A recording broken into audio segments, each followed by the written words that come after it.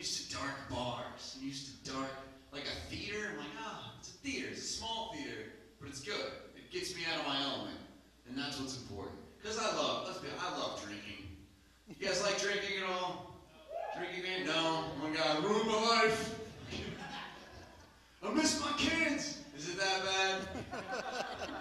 Like, I miss my weekends, but people tell me about them all the time. They sound funny.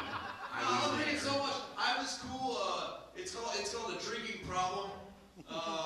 It's called work in the morning. Fuck it. It's a really corny, fun joke to do. The real drinking problem, though, is cirrhosis, right? No. Sorry, we aren't all doctors here. Apparently. Medical terminology, just nothing. So I mean, dark bars rule, because then your faces, I want to see the disappointment in yours. You're just dead eyes. I like it though. It's cool.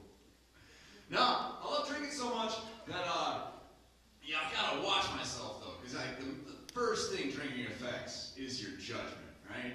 That's the first thing. It's a go-to. They tell you about the DMV even in that little book. But like, you gotta be careful with your judgment when you're out drinking, because like, here's a little fable, little story, little thing that may have happened. It happened at one point. Out on a nice night, out having a wonderful time, wonderful date with a girl I just met. We're hitting it off. We're having wholesome fun though. We start the night off wholesome fun. What do you want to do? Let's get chicken wings.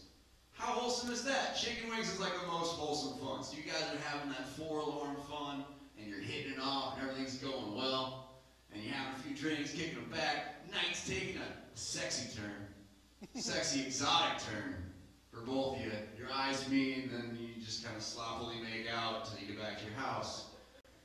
And you know, when the night transitions like that, you got to remember a couple of things. And one thing that you may have forgot is to wash your fucking hands, you animal. Because you may or may not have just set her vagina on fire. So, instead of like a nice sexy night and you're just like petting her head, like she's looking at the rabbits and you're about to knock her out. Just like sitting in a bathtub. She's just like, I'm cold. I'm like, I really like to tank that joke. That joke was great to tank. I'm really judging like the levels here. I'm just throwing out like the easy ones and kind of messing with them. And you guys are gonna be good. You're gonna be a problem. You're cool. Dead Eyes just perked up, so that's awesome. You can't beat that. Once you have Dead Eyes in a theater, I think you made it. Like I'm feeling really full of myself right now. I dated this Filipino girl once. And the funny thing is, I don't know if you know about their culture, but before you can date a Filipino girl, you have to stick fight her dad. And he'll beat the shit out of you. Because he should. He has 55 years more stick fighting experience than any white person ever. But, no, she was cool though. She was awesome. She was very funny and sexy and exotic and like really tan. I always thought it was cool. She was so tan. Like every time we took a photo together, it looked like I was haunting her. It was just like a bunch of Facebook profile pictures of her, like smiling, standing next to a bunch of orbs.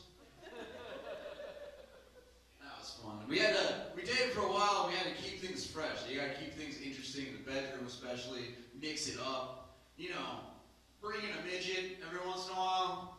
Nobody has a bad time when there's midgets, right? But even those get boring, so you gotta switch it up some more and try things like role-playing. Like we tried role-playing, but we were both such spontaneous people that it just kind of had to happen, right? So like one morning she walks in the bedroom wearing just a towel on her head. So I tackled her, and we played Homeland Security. I gave her the full Osama bin Laden treatment, shot in the face and chest, drew her a bath for the burial at sea. I released doves because I'm a gentleman, and that's what we do. Gentleman and prince. That's what we do.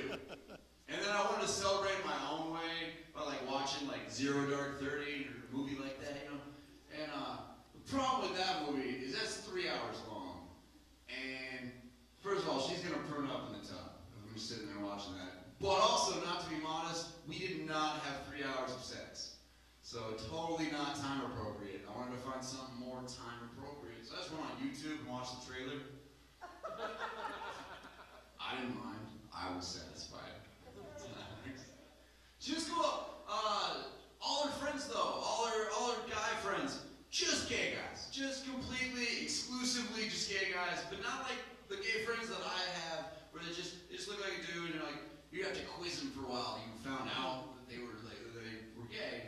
What are your hobbies? What are your interests? What do you like to do? Oh, you know, I like sports, music, you know. Sometimes I fuck guys. Cool. It's a cool story. But her gay friends were like so flamboyant and they were like cartoon characters, not putting them down, still cool guys. But they would wear like shit like rainbow colored vests and like capes to barbecues. And they rolled their skinny jeans up past the knee. I don't know how that's a thing. Like you have to be really good at like gritting your teeth through pain to acquire that skill. But we'd be out at bars and we'd be out like at a club or whatever, and she'd be dancing with them, come back and talk, and they would do things that would bother me, but it's just because it bothered me, not because they're gay. They just stand around, oh my God, I love your shoes, bitch. He's still a guy hitting my girlfriend and calling her a bitch, and I can't punch him because that's a hate crime. So, really rocking a hard place. Maybe the worst analogy ever for this scenario. But one night I was like, I can't do this anymore. Why you let him do that? What do you mean? Why does he just get to, all night I gotta stand here and just watch him just get away with stuff that I just want to do once. I thought a while, but I knew my surroundings. Shouldn't say it. But she made a really good point. She's like, if you want to start taking loads in the face, we can have this negotiation. Till then, just let the gay guys hit me. I don't know, I flubbed it. I saw him just go, look at his beer. I love it.